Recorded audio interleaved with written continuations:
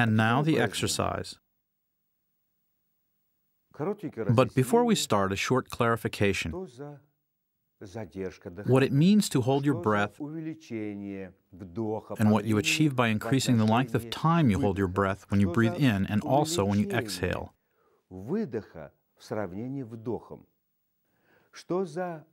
What you feel when you increase the time you hold each breath in and out, and what the length of the pause in between each breath in and out is. What does it do for us? Когда в крови резко усиливается When the concentration of oxygen in the blood suddenly increases, кислорода, организм your body understands that a large volume of oxygen has started entering your system, в большом объеме он начинает and the body уменьшать starts blocking the access to the cells for the oxidizers окислители в клетку за счет by constricting the blood vessels and capillaries. капилляров. Вот этот This is what процесс we нам need. нужен. Why do we need it? Какой First, цель? because it trains the Тренировка lungs. легких. Second, Второй, it trains the тренировка arteries. Сосудов. Third, Третий, это возможно it eliminates the potential thickening of those arteries which may be prone to such thickening, атеросклеротических сужений сосудов, especially in the lungs. Вот все это упражнение, которое мы сейчас выполняем, These exercises, which we are doing now, have a therapeutic effect by causing positive changes in the lungs, изменения в легких, особенно especially у for тех those людей, people who have a sedentary way of life, у кого or есть for those who are in danger of легкие suffering a heart attack. This используется exercise is для того, used to чтобы bring about мгновенно an almost immediate improvement in the condition. Значит, во So when время, we increase the volume we когда мы inhale вдох по количеству and the length во of time время we будем take to сейчас inhale, увеличивать, технику сейчас подойдем.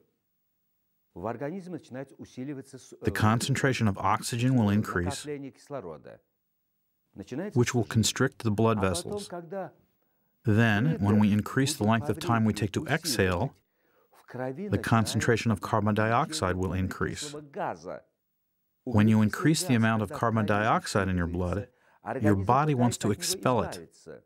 because there's an excessive amount, Начинает so your расширять arteries сосуды, and capillaries start to расширять капилляры. dilate. Мы с вами во время So, тренировки вот таким during the опытным exercises, путем, we deliberately dilate the осознанным capillaries способом all over our body. расширяем по всему телу капилляров, Constrict, сужаем, dilate, constrict, dilate, constrict. This is the basic training. We can say it's like athletics,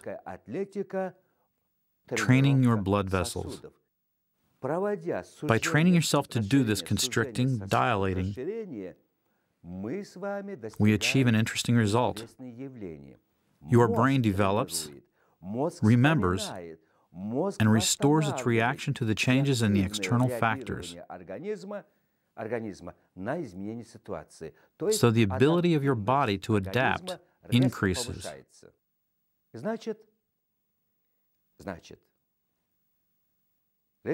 So the aim is first to improve the reaction of the body and how it adapts to external factors.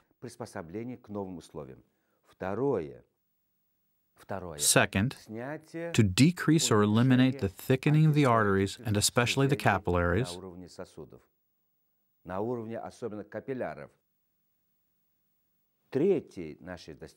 Third, to improve the nutritious supply of oxygen to all parts of the body, and to train the whole cardiac and vascular system.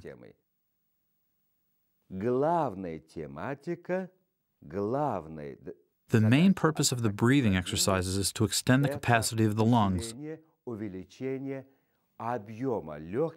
and restore them to their original youthful, vigorous state, which is very important for people who work in professions where they use their brains.